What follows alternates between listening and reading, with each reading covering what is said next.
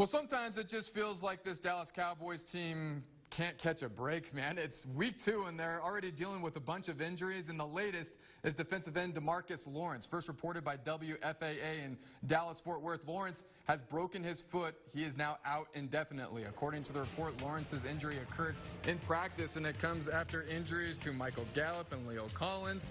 Lawrence is expected to miss 6 to 8 weeks and has totaled 45.5 sacks in his 8 seasons with the Cowboys.